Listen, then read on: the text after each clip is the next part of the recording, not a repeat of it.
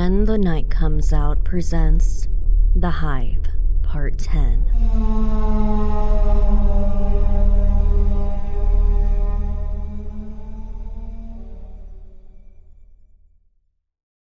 This is Warden Michael Kettinger speaking to you from my office in the administration building. I'm speaking to you now because we have little time and a serious crisis on our hands. A virus of some sort has begun to spread among the prisoners and hospital staff. The virus acts quickly and seems to turn each individual into mindless savages who attack any living thing that happens to be nearby. They will tear apart and devour some individuals, but some they just bite, and a single bite causes the infection to spread. Mike stopped at that point and looked down at his desk. The unreality of the situation washed over him. He was losing control of the hive. He could feel it slipping through his fingers. I must stress to everyone in the Hive and Hive City that this is the most dangerous of situations. Already numerous deaths have occurred, and the entire medical wing of the prison has been sealed off. The creatures, ghouls, whatever they are, seem to be able to travel via the air vents, and it's for that reason I'm calling for the orderly evacuation of the entire prison population of the Hive. With the air vents in each cell, it has become evident that it will be impossible to seal off the cells enough to protect everyone. There was almost a palpable shift in the mood of the entire prison. He could feel the tension within the administration building. He knew that his voice was booming like God from high within the walls of the cave from which Hive City had been dug. He could imagine mothers clutching at children and wives sitting down at kitchen tables and wondering if they would see loved ones again. The Hive prison has been sealed off from Hive City. No one will be allowed in or out. All of the prisoners are to please proceed in an orderly fashion to the administration building. Accommodations will be made in the gymnasium. Gentlemen, I must stress to you how important it is that you do proceed in an orderly fashion. Kettinger clicked off the mic for a moment and cleared his throat. We are no longer guards and prisoners. We are no longer administrative staff and criminals. We are in this together. If we cannot cooperate in this matter, band together to fight this threat, we will lose the Hive. We are miles below ground.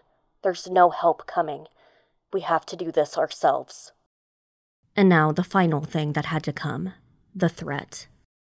Anyone who does attempt to cause trouble, avenge a grudge, or do anything other than proceed orderly to the administration building will be shot. No questions asked. There will be no warnings, save for this one given. You will be shot immediately. Please, do not make this necessary. Kettinger shut off the mic. He looked up at Dalton King, the last person he ever expected to see in his office. King was staring at the banks of monitors along the wall. Standing in the doorway, her hand clutched at her throat, was Jenny. She looked pale and terrified. Reg was in the office as well, staring out at the hive from the giant window. Reg, please instruct your guards to make this happen as fast as possible, Kettinger said quietly. There was no need to shout. Everyone knew how critical this was, and how incredibly dangerous. Reg said nothing, his face like stone, suppressing whatever fear he might have had, and walked out the door. Jenny, Kettinger said, get as many people as you can to volunteer down to the gymnasium. We need help getting cots set up. Kettinger looked up into her fearful eyes. She said nothing in protest, but gave a short nod of her head. Then she vanished back down the hall. Kettinger could see others in the office and hallway beyond his office, and he could feel the eyes boring into him. They were scared, he reminded himself. Most of them had no real idea what these things looked like or what they could do. They were more terrified of the prisoners than they were of the demons that inhabited the bowels of the hive.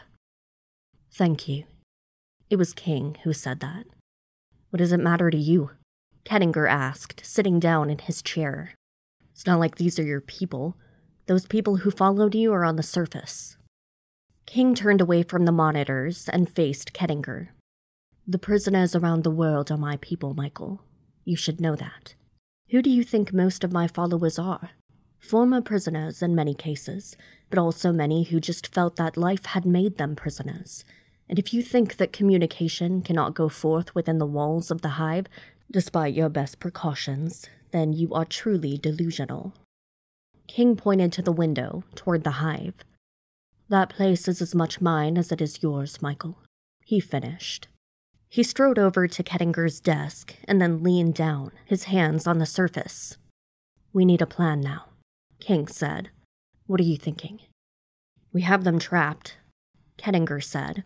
I don't know a thing about making bombs or something that can wipe out potentially hundreds of creatures at once. That's why I brought you here. Let's face it, Dalton. You were the most prolific mass murderer in quite some time. King smiled. And here I thought it was my charming company and personality.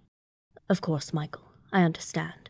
But I need to know what we're dealing with. If these things, as you say, die when the virus hits, but then reanimate, then chemical weapons will not work. We're faced with the very real possibility of destroying, probably on a permanent basis, a large section of the hive. Kettinger sat forward, his head spinning. He hadn't thought about that. Some part of him had assumed he would shut off the air or spread some kind of poison, like wiping out insects. If they were already dead, however, they were not breathing, and that meant that this avenue was gone. Kettinger was not used to dealing with the undead. Who was? What do you need to do something like that? Kettinger said. I need to know the layout of that entire wing, and I will need access to chemicals, fertilizer, perhaps other things. King said. I regret to inform you, Michael, but I am going to need to see plans of the hive. You may have bargained with the devil to an even greater degree than you realize. Kettinger felt a sinking in his stomach. When was the last time he had eaten? His brain was scattered, too much to process. The phone on his desk rang. Kettinger picked it up. Kettinger, he said. Mike. This is Kettinger. Who is this? Q. The voice hissed at the other end. Kettinger felt cold ice envelop his heart. Q? Yes. Q, what's wrong with your voice? Kettinger said, his mouth dry. Guess who got bit? Q, is that you? What are you doing? What are you saying? Kettinger knew he was basically babbling, but despite all that had happened so far, he had not felt true and utter fear until he heard the voice. I got bit. The voice that claimed to be Q hissed. It was unlike anything that Kettinger had heard before, and it was certainly unlike Q. It was like gravel stuck in someone's throat. It hissed and vibrated like bees in a hive. They are learning, the voice said, still holding out the vowels like notes in a song. Evolving fast. We all think together. A hive. A true hive. Q, please, if this is some kind of joke. Kettinger's own voice no longer sounded like anything he recognized. His breath wheezed in and out of his chest. Dalton King walked over to the desk. He studied Kettinger's face for a moment, cocking his head to the left and right as if studying him, his brow furrowed. Then he leaned forward and hit the speaker button on the phone. They learn, Mike. With each person, they capture with their bite. Their mind grows. They learn from each person. Why are you calling us then? This time it was King speaking. Hello, Dalton. I thought you might be there. Why are you calling us? What do you want? To inform you, don't fight. Don't resist. It is a futile effort. We grow. We hunger. We were here long before humanity, and humanity feared us for centuries. Buried down here for so long, like others of us now set free. We must return to where we were. We must return to the surface. Humanity will fear us again. Many will become one of us. Many more will die, but not all. Some will remain. They must. They will be bred, and they will serve us. They will be a vital resource for us. Kettinger and King sat there listening to this long, rambling, hissing monologue. Kettinger felt as if ice were in his veins. He knew what the thing that had been his most trusted advisor was talking about, but he needed to hear him say it. What purpose? Kettinger said. There was a strange noise. At first, Kettinger could not place what it was, and then realized that the thing that wore Q's flesh was laughing. Food. Then the line went dead. Get the prisoners out, King said, and fear crossed his face. Kettinger had never seen the man afraid. Get them out fast. Kettinger bolted from the room. He heard King right behind him. Kettinger saw the faces of the people who worked in the cubicles on all sides of him. They were terrified and pale, and they all looked half dead already. All of these people were his responsibility, but things were getting much worse. He was losing control. He had once had a name. He had once been an individual. Now he was one of many. He no longer breathed. He no longer truly thought on his own. He had been known as Q, but now he was part of the many. He could feel his skin rotting on his flesh. His heart no longer beat. The world looked red, and everywhere he looked, he wanted to tear something apart, tear into soft, hot flesh, and feel the blood as it spurted down his throat. So many of them were meat. Only the few could really become part of them. They stood in the hall and stared at him. Their faces were slack or twisted into snarls. Q ran his tongue over the teeth that somehow had transformed into a mouthful of needles and knives. Perfect for rending flesh. Q walked past them, knowing they would follow. It was hard to think, but Q had been chosen for a reason. He was chosen because his mind was strong, and they wanted the knowledge that was in his mind. Knowledge about the Hive. Knowledge of how to get out without air shafts. Q walked down the hall, past the empty cells. The dozens of others followed, some of them groaning and moaning, but most of them silent. They did not shamble.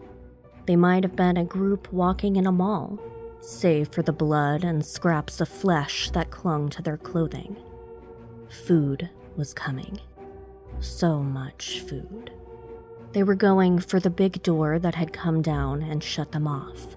Food was on the other side. Q could get them to it.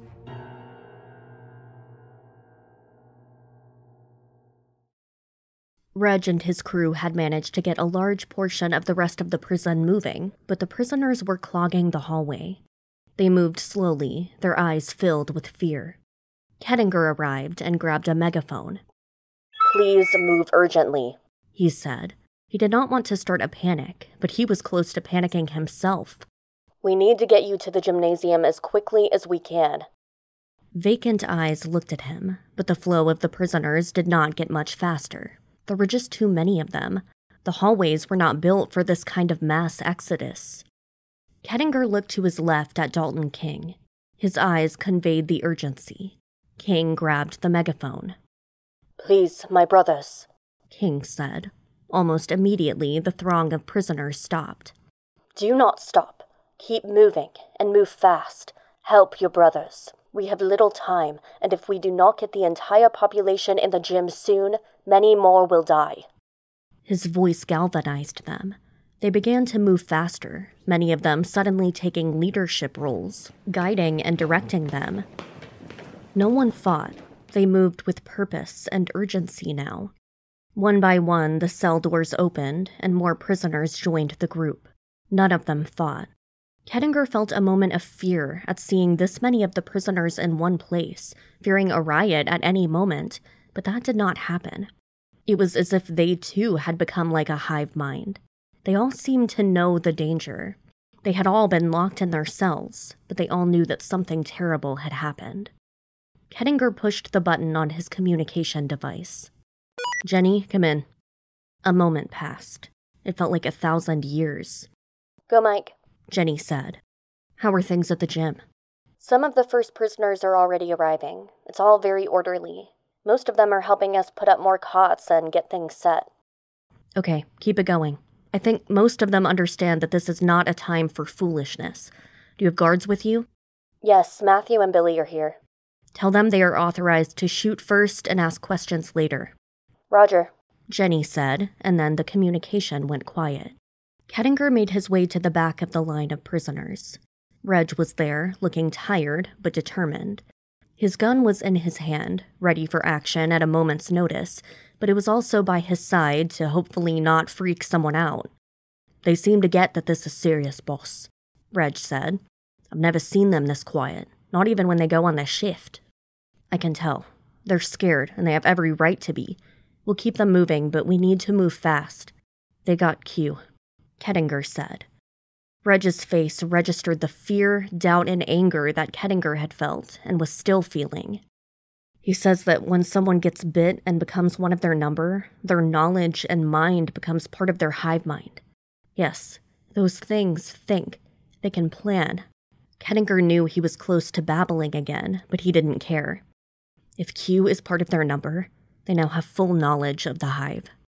Reg nodded at this, but said nothing. He appeared to be thinking this over.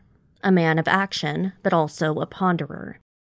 Suddenly, the air was filled with rumbling noises mixed with a metallic screeching sound. The floor vibrated. Reg looked at Kettinger. Kettinger stared back and then looked at King. "That's the door," Kettinger said. Dalton King licked his lips. "We're out of time, gentlemen." The sound of the metal door went on and on.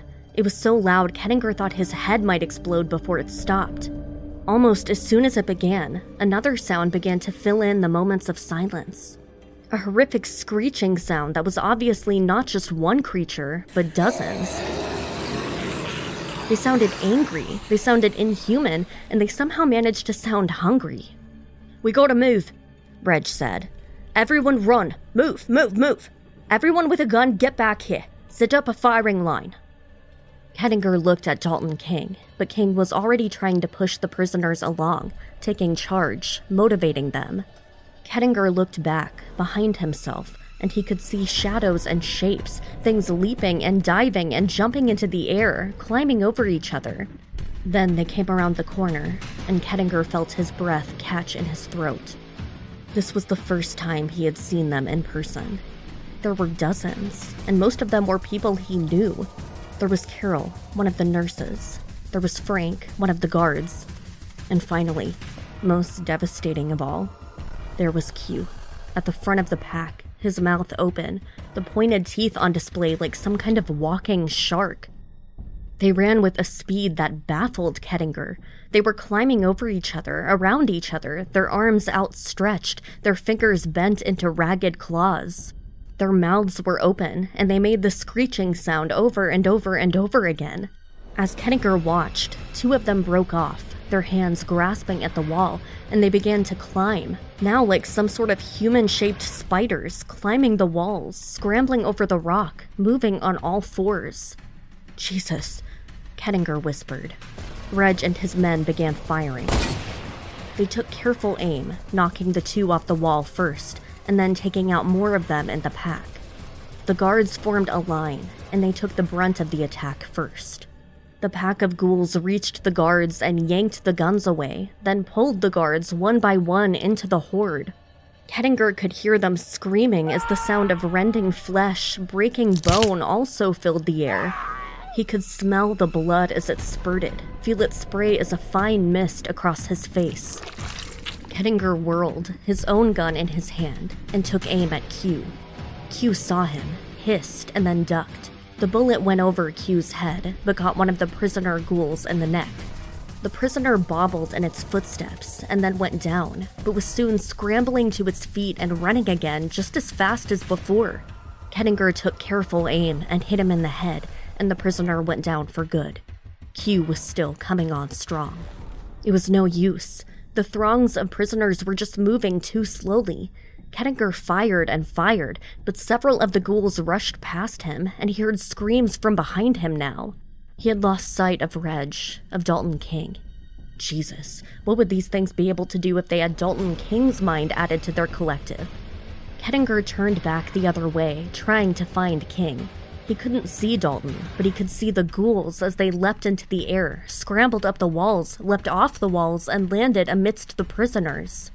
There was more screaming, more rending flesh and muscle, and more breaking bones. Blood ran down the floor. Kettinger kept moving. It was beyond his ability to think of anything more than his own survival at this point. He reloaded his gun and began firing again and again.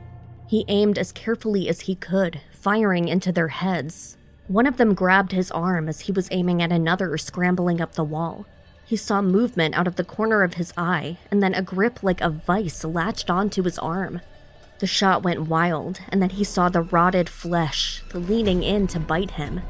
Kettinger kicked out with his left foot and caught the former guard, Tim, this guy's name was Tim, in the knee.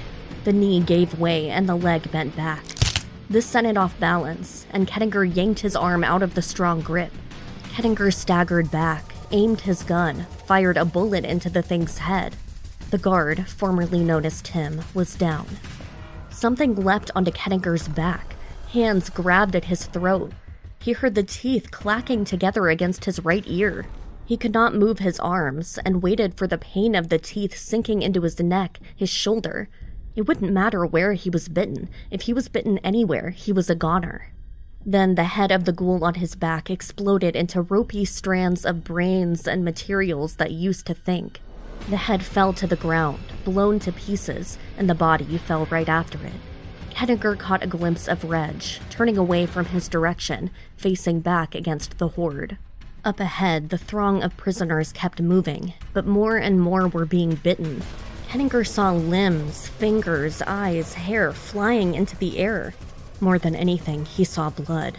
Those that were bitten instead of devoured quickly turned, adding to their numbers.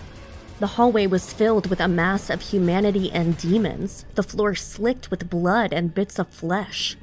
Kettinger just fired and fired. He reloaded and did it all over again. Anything that looked at him and showed its teeth, he fired. He aimed for the head, hitting more often than not. They were fast. Twice he was nearly overwhelmed while aiming, but managed to get help from one of the remaining guards. He saw that some of the prisoners were using weapons now. Perhaps they were homemade weapons, he couldn't tell. They were aiming for the heads, chopping and stabbing. More of the ghouls fell, but far more were being bitten. The group ran and ran. They were surrounded, and more of the ghouls were popping up in the places where they managed to shoot down another. Kettinger knew that his supply of ammo was running low, but he kept raising the weapon, aiming and firing. He was breathing hard. His chest felt like it was on fire. He couldn't take much more of this before a lack of ammo or sheer exhaustion took hold. One of the ghouls grabbed him from the right. Kettinger twisted and got his arm free. Then he kicked out with his right leg, sending the ghoul backwards into one of the guards that had yet to be changed. The ghoul seemed to change its mind and turn toward the guard. Kettinger raised the gun and put a bullet into the back of the thing's head. The guard returned the favor and blasted one of the ghouls that was leaping into the air behind Kettinger, about to land on his back. Everywhere that Kettinger turned was a fresh horror. Over to the right was a steaming pile of entrails. Over to the left was a severed arm, still twitching. Over in another direction was a prisoner with 3 of the ghouls biting down on a different section of his body. In another direction, a ghoul who had been blasted through the midsection and was now paralyzed from the waist down was still crawling forward, using its arms, teeth snapping at the air. Questions fired off in Kettinger's head. Where was Dalton?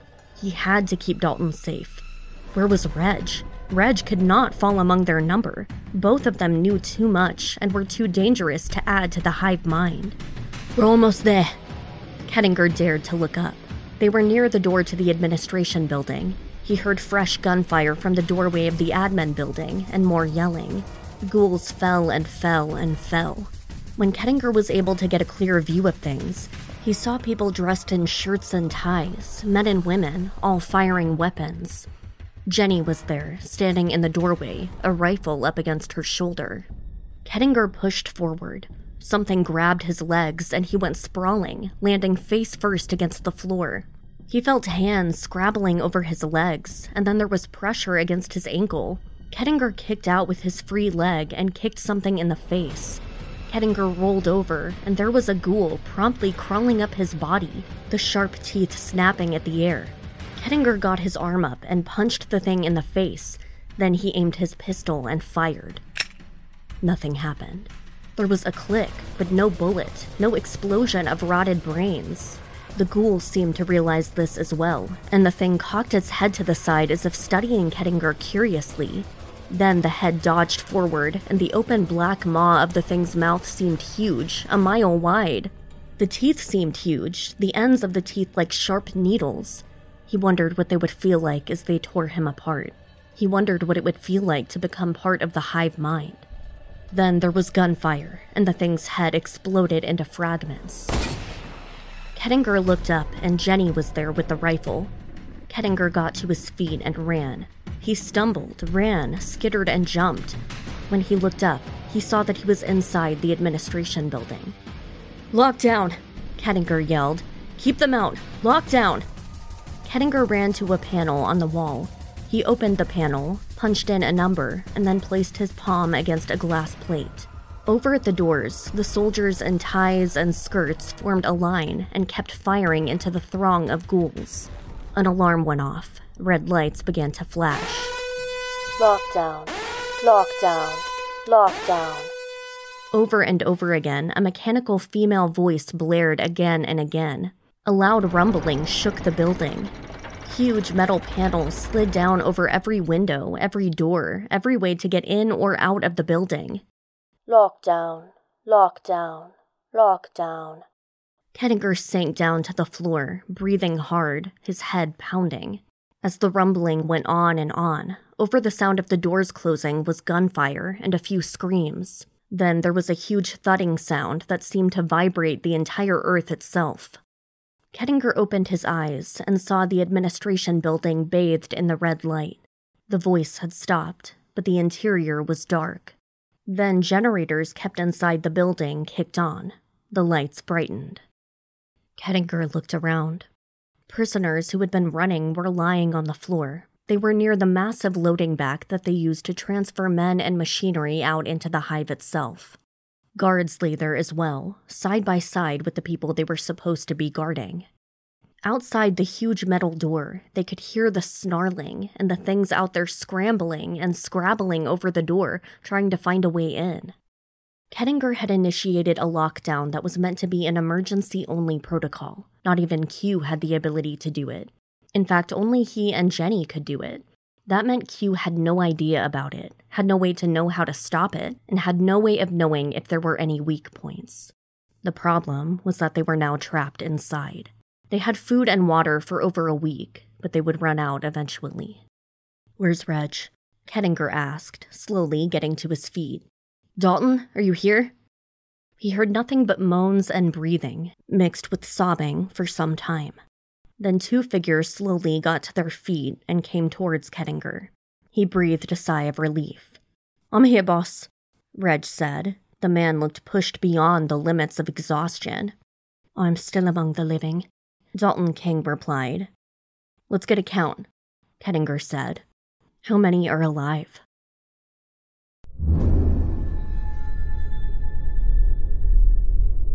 You've been listening to When the Night Comes Out, The Hive. Tune in next time for The Hive, Part 11. Written by Brian W. Alaspa. Narrated and produced by Ali James. Music by Vivek Abhishek. Catch up on the first 4 seasons of When the Night Comes Out now. Support us on Patreon for more terrifying content.